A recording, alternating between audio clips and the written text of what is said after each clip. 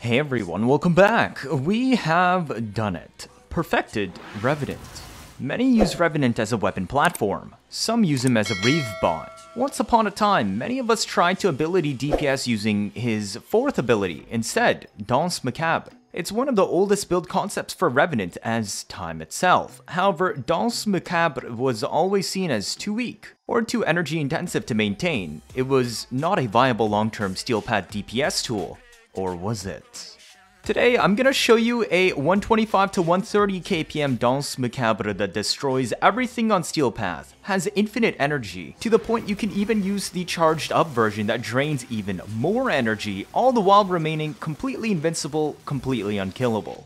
We ran this for 30 minutes on Steel Path without ever having to leave our 4 except when we fell off the map with 0 deaths. So let's dive right in. Today's build is entirely about the Warframe and your synergy tools on your loadout. This means I don't really care about your weapon choices. But if you really want, yeah, you can bring something to kill Acolytes or annoying Xmas. But realistically, this build can dance both of them to death easily. So let's go over how Danse Macabre works. This ability on Revenant locks you into a spin to win while it is active. It is a channeled ability, meaning efficiency calculations use uncapped values, and the true energy drain value depends on both efficiency and duration. The beam hitboxes do actually match the rotating beams themselves, and increasing range only increases the width of the beams, but not how far out around you they hit. Strength of course increases damage per second, which can be doubled by holding down mouse 1 at the cost of double the energy drain. Beams adapt to the enemies they hit after a moment, allowing you to always deal bonus damage against enemy health types. Perhaps though, the most interesting feature of Danse Macabre is it locking out all other abilities while active, except the third ability slot. By subsuming an ability over Reeve, you can cast whatever it is in this slot while Danse Macabre is active. Yes, Reeve and Danse is a potent base combo, but what if you don't want to worry about drifting around and you just want to spin your way to victory? This is where Pillage comes in. You cannot cast Mesmer Skin while in Danse Macabre. The only way to get Mesmer stacks back is to kill enemies with Reeve while you still have stacks remaining. We subsumed Reeve off, so our survivability needs to come from Pillage. This is the perfect solution because Pillage solves all of our problems. It grants us status cleanse and shield gate reset, achieving the survivability Mesmer Skin is intended to do, while also defense stripping enemies. This allows Danse Macabre to easily eliminate all threats since armor scaling is no longer an issue. More importantly, due to the shield rework, Pillage becomes even stronger than before, allowing Revenant to have shield gate windows that last longer than the cast and return of Pillage itself. Because you want to cast Pillage constantly to armor strip enemies so Danse Macabre can destroy them anyways, you end up replenishing shields faster than your shield gate period ends. And the cherry on top?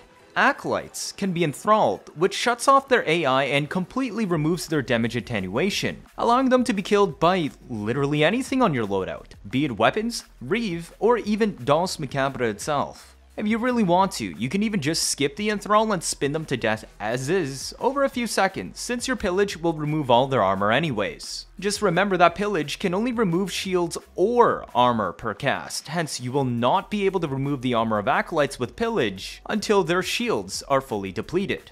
Okay, let's look at that Revenant build. This setup uses 2 strength Archon Shards. You do not need a Tau Forge, the requirement is achieving plus 18% strength. Also, as a preface that I will discuss later, do not use Augur mods anywhere on your loadout today, as it will ruin this setup. Our aura today is Corrosive Projection. 30-meter radar built in is enough since we only kill enemies that get close to us. However, they die near instantly, so it isn't an issue. We want to reach 328 strength so that Pillage strips enemies instantly in a single cast. This also buffs the damage of our 4 itself, and this also removes the need for casting speed, since full stripping instantly means Danse Macabre can start doing its full damage right away. Augmented will push us 2 shard setup to 330 strength after 250 kills, which should only take at most 2.5 minutes from mission start on this setup. We cannot be knocked down or out of Danse Macabre, so we don't need Prime Sure-Footed, but be aware you can still be pushed around and knocked away, which can cause you to fall off the map and need to reactivate his 4. You might also notice my rank 3 Blind Rage and using Power Drift, instead of just using a rank 5 Blind Rage. This is because I wanted to maintain 175 efficiency for casting Pillage as cheap as possible and minimizing Danse Macabre's drain. Now, the true efficiency of this build is actually 185, which you cannot see. This 185 value is used for channeling calculations only and not raw ability cast costs. I have a chart in the description and pinned comment, as well as the wiki article for those interested in learning about this. At 185 efficiency, you need to have at least 60 duration to maintain the same minimum drain calculation as what you would have on 175 efficiency 100 duration. This is 25% of the original drain cost, which you can see on the tooltip, 5 energy per second instead of 20. This also means the charged version of this ability will only drain 10 energy per second instead of 40. Because we kill everything near instantly, at 125 to 130 kpm a minute, equilibrium is enough to offset the energy costs, with Arcane Energize as a safety net. As a failsafe, you could also use Energy Max Archon Shards to give even more wiggle room when you top up so that you don't need to be as reliant on frequent energy orbs. But Boreal's hatred here is more important than just for plus 15% ability efficiency. You might also be wondering why I didn't use Augur secrets here and then a rank 2 Blind Rage, which would still get us 175 efficiency and still reach 270 strength while freeing your Exilus. There's two reasons. 1. At 175 efficiency, you need 100 duration to cut Danse Macabre's drain to just 5 per second, which we clearly don't have. 2. This fucks our shield gating. Pillage restores all our shields plus overshields constantly on cast. When our shields currently break, we get 2.21 seconds shield gate. However, Augur secrets will restore tiny shield on Pillage recast due to the set bonus. If your shield breaks again during this period before Pillage returns, it is possible to replace your longer shield gate with the shorter shield gate and get yourself killed.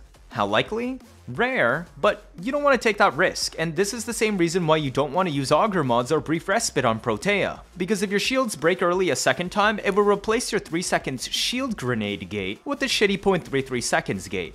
Therefore, Boreal's hatred providing ability efficiency allows us to run a higher rank Blind Rage, both dodging the Augur shield gate issue with Augur secrets with Pillage, and increasing channeling efficiency to 185% to further improve our energy economy on Danse Macabre. Finally, as an added bonus, Boreal's hatred also grants plus 65% shield capacity, pushing us to 1526 max. This is both above the 1150 shield requirement to max out scaling shield gate to 2.5 seconds, and can still easily be refilled in a single Pillage cast.